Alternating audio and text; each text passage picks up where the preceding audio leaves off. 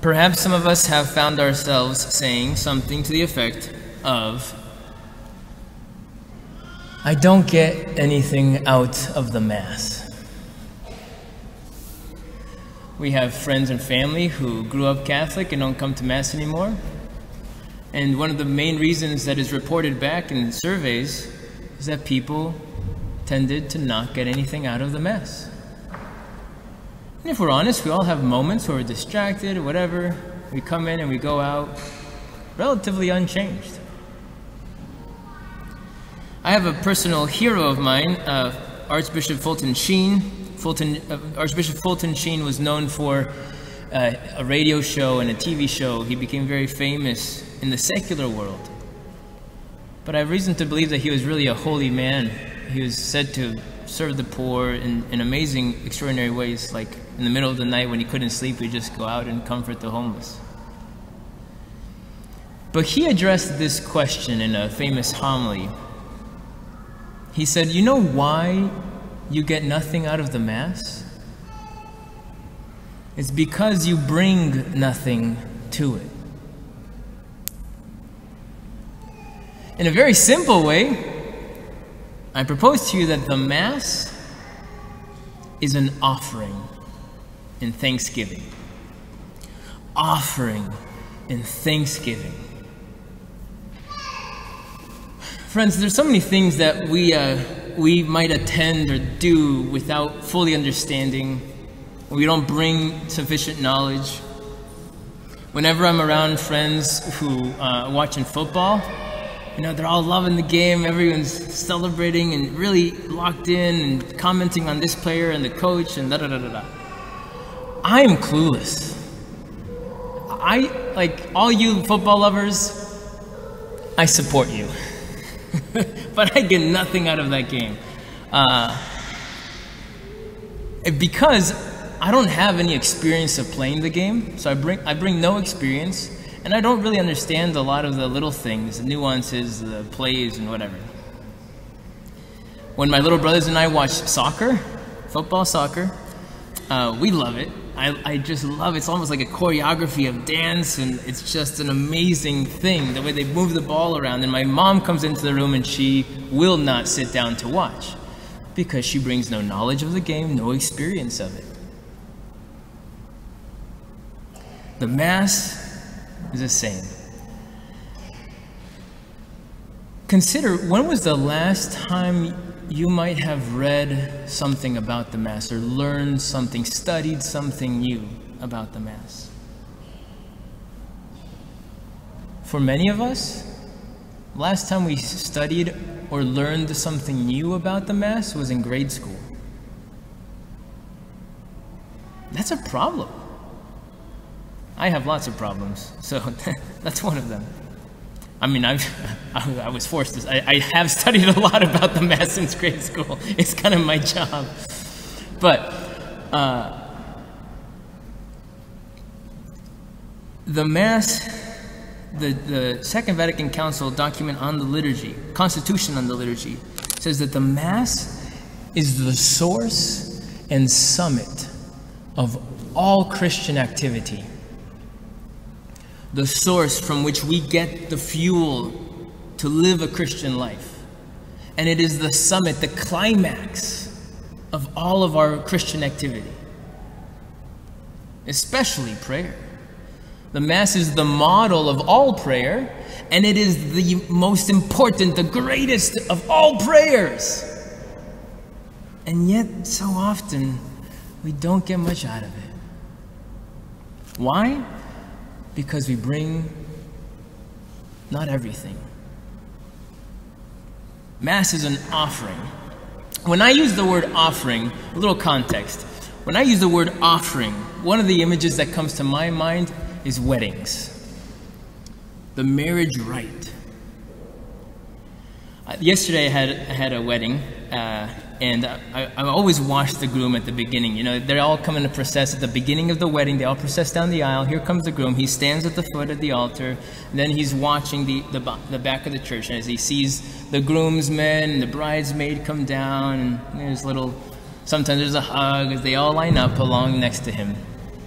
And then the groom starts to fidget. And then the doors in this epic moment come, and there she is. And at that point, 99% of the time that I do weddings, the groom goes. I love thinking, like, what? Why is he crying? What about all those other girls I could have married? No, not even close, right? He's thinking, if she doesn't turn around in the next 20 minutes, I win. You know, he's looking at this beautiful bride and he can't believe she showed up.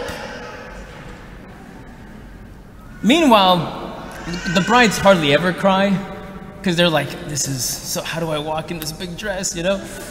And then they look at the groom. I can only imagine, subconsciously at least, brides are like, I did all this and he's wearing a suit. Anyways, what happens next is they turn and face each other during the marriage rite. They hold each other's hands and they say, I, Charles, take you, Samantha, to be my wife. I promise to be faithful to you in good times and in bad, in sickness and in health, to love you and honor you as long as you do the same and always treat me nice and do the dishes and clean the house and treat me with kindness and respect. No conditions. I mean, the groom, he takes out his ego and says, it's yours. And I no longer live for me, I live for you. I'm going to be faithful to you no matter what, period, until I die. That's madness. Offering. That is a real offering of not just a thing, of himself. In the Mass, Jesus does the same, even more profoundly. These posts, this wooden thing over the altar that's called a corona, it's inscribed with the words that Jesus spoke to St. Jude in the Gospel of John, where he says that the Father and I, for all who listen to my words and act on them, the Father and I will make our home within you. We will abide in you. And this resembles a wedding tent, the Jewish wedding tent. If you've seen the Fiddler on the Roof, you remember the wedding scene. And they have these posts, the traditional Jewish wedding, you have these posts holding up a tent, a canopy, and that's where the marriage takes place. Jesus is here, offering himself to the Father in glory, for the glory of the Father and for our sanctification. The priest stands here at the head, representing the person of Christ, the head. You all are the body of Christ. To really participate in the act of the Mass, you're called to offer yourselves as the body of Christ, following the head. The Mass is an offering. Think of what's happening right after he professed the faith that martyrs have died for and saints have boldly proclaimed. Then comes the offering of the gifts. Down the center aisle comes a family bringing wine and bread, and that wine and bread is placed on this altar as an offering. You and I are supposed to be placing ourselves along with that. The bread and the wine should be a symbol of ourselves, our lives, everything that we are. We hold back. Part of why we hold back is because we get expectations. Just like married couples, just like priests. We give our lives away and then we think, oh, but what are you going to do for me? I'm working so hard and you know, I'm not getting anything out of this. It's tempting to think of what I expect. We forget that marriage, that love, is an offering. What helps us? When we're in a dark place, friends, one of the best things, the best prayer that you can pray at all times and everywhere is a prayer of thanksgiving, gratitude.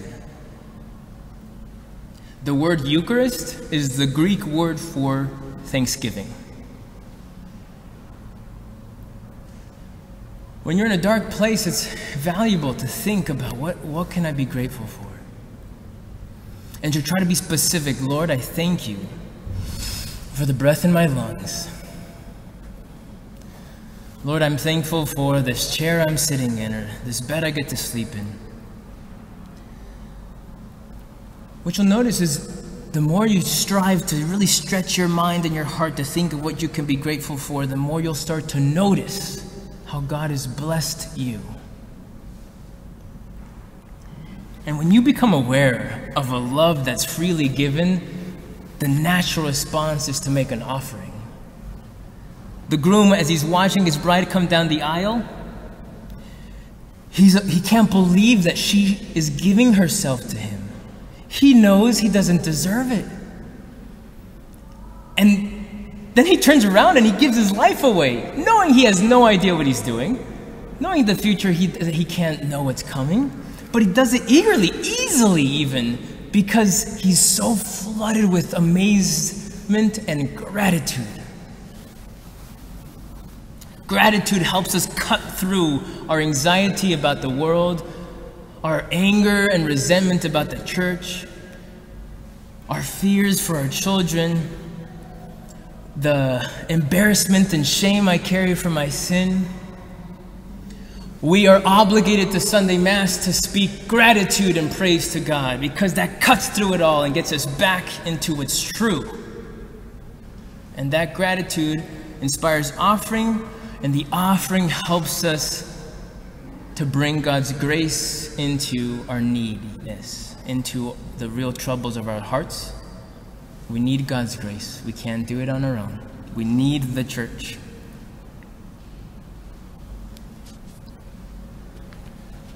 That's part of my intention in giving you these cards last week.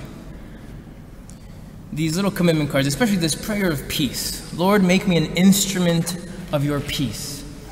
We think that we have to get something before we can give. To be generous means that I have a lot. Think about it. When you think of philanthropists, who do you think of? Rich people. People who have a lot, they can give. They can be generous. I'm poor. I struggle paycheck to paycheck. I've got nothing to give. Baloney, my friends. 2 fish, 5 loaves. That was enough to feed 5,000. If it's made as an offering and gratitude, God does amazing things with whatever we're able to give him. The dirty water that was used at the wedding of Cana for washing people's hands, when they ran out of wine, Jesus used that. It was offered and he turned it into the best wine. Lord, make me an instrument of your peace, these cards say. Where there is hatred, let me sow love. Where there is injury, pardon. Where there is doubt, faith. Where there is despair, hope. Darkness, light. Sadness, joy.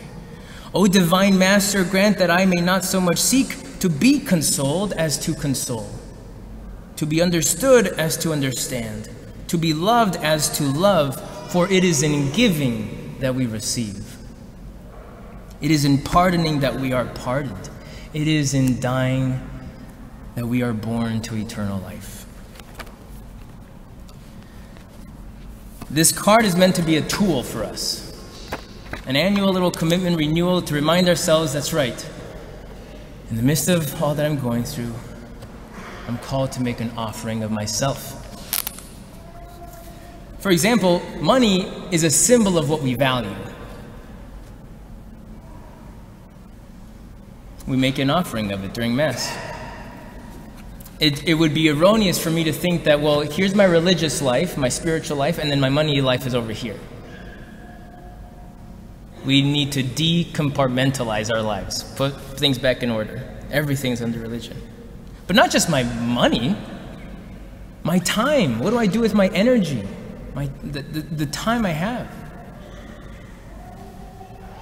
Friends, this card can help. There's just a few ideas here. This is a twofold card. You're supposed to rip it in half and turn in the one half. Keep the prayer side. Again, just a tool to help us consider, what do we have to be grateful for? your life. Grateful for the time that you have. Time is a gift. Grateful for the money I have, no matter how small. Am I going to complain to God how I'm not getting more? Or am I going to be grateful for what He's blessed me with, realizing that I wouldn't have anything that I have if it wasn't for His grace, His mercy at work, somehow sustaining me, even in my poverty. This is why we make offerings.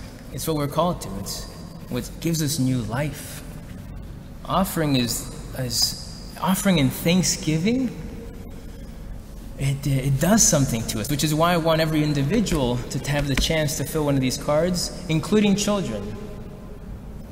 If you feel ready, if you've already filled out the card today, I invite you to place it in the collection basket at the offertory. That's what we call that part of the Mass, the offertory.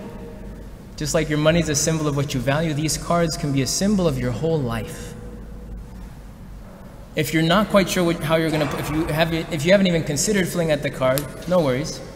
Or if you've been wrestling with it and you're not sure what to do, hold on to it longer. Take it to prayer. Ask God to help you understand where He's calling you to offer yourself more fully. What are some concrete ways that just for this year you can make a commitment? Take it home with you, pray about it. We'll be collecting them at Masses for the next couple of weeks. But I pray that, and I have confidence, friends, that this community, the Lord wants to see come alive with the awareness that the Mass is the greatest of prayer. It's the model of all prayer, and it's the climax of all prayer. Because it is an offering that we receive divine life, where we can be transformed, just like bread and wine gets changed at the deepest level of what it is. It's changed into the body and blood of Christ. If He can do that, how does He want to change our hearts from within as we offer it completely to Him? The climax is yet to come.